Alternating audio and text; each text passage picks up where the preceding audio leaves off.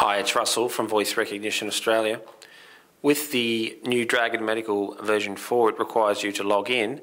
It's going to be a little bit annoying after a while, so I'll show you how to get the Dragon Medical program to remember your login. So once you load up Dragon Medical, you'll see the part I'm talking about, which is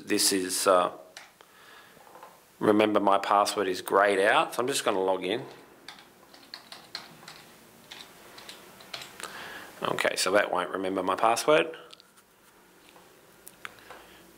Once your profile's loaded, click on Settings and then Administrative Settings.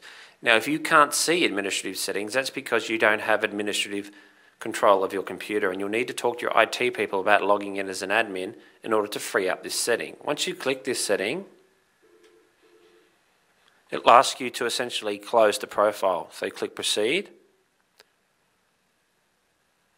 Once that's finished, it will then present you with some new options. There we go. Just be careful with this. The setting we're looking for is NMS settings, the 1, 2, 3, 4th tab along. Now, do not allow saved credentials is ticked. We will now untick that. Leave it clear. Hit apply. OK. Now it's asking me to log back in. I can type in my password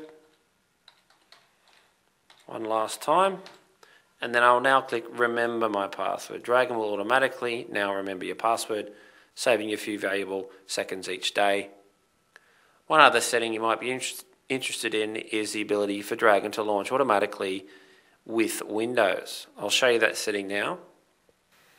Now we'll click on Settings again once it loads my profile. Options. So you've got your various settings along here, that sort of thing.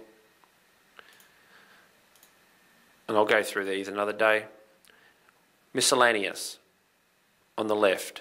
Launch Dragon when Windows starts. Click that and it will automatically launch with Windows. If you have any other questions, always feel free to contact us at voicerecognition.com.au on 1300 255 900.